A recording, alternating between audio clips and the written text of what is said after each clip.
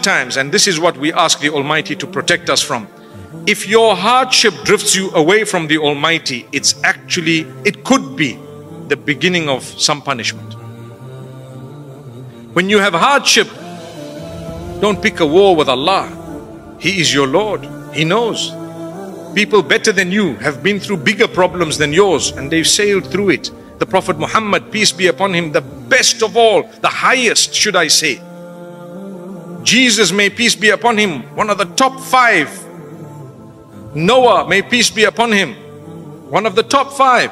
Ibrahim, may peace be upon him, one of the top 5. Subhanallah. Moses, Musa alayhi salam, one of the top 5. I've mentioned all the 5 now, right? MashaAllah.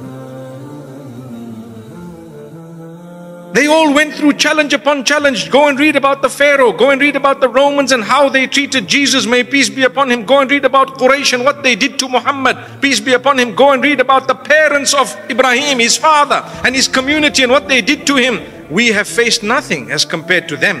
They were loved by Allah. So if Allah does it to whom He loves, He says it clearly to us. When I love you, I'll test you.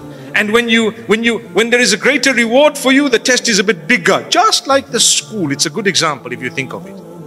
You want a bigger certificate? Well, you've got to be asked some difficult questions. You're going to have to go and do some research. You're going to have to write a thesis. It's going to take you a few years. You're going to sweat. You're going to spend money and energy and effort and whatever. But after that, you're going to have a title perhaps, and you might be able to get a better job and a better salary for a little while. The similar rule applies when you have done that and sacrificed your time, your money, your energy, your effort in order to please Allah. Allah gives you a certificate, you have a title next to your name, and you enter into the hereafter, and you will get not just a job or a salary, you get everything you wish for and you want.